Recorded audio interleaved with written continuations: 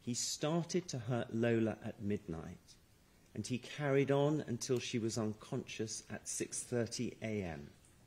He did not stop when Sinead James nearly caught him in the act when she heard Lola scream at midnight.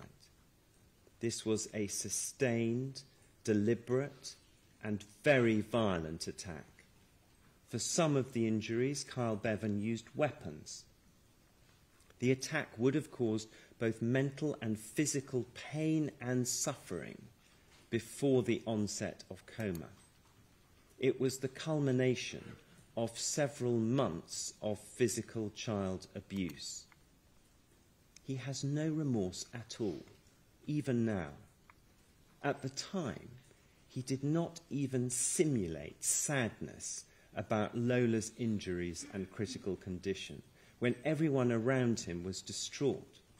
At the hospital, he threatened and insulted the staff. He hurled abuse at the victim's natural father and challenged him to a fight for no reason at all, as Lola lay dying in critical care. For the murder of Lola James, I sentence you to imprisonment for life with a minimum term of 28 years, less 368 days already spent in custody on remand. You may go down.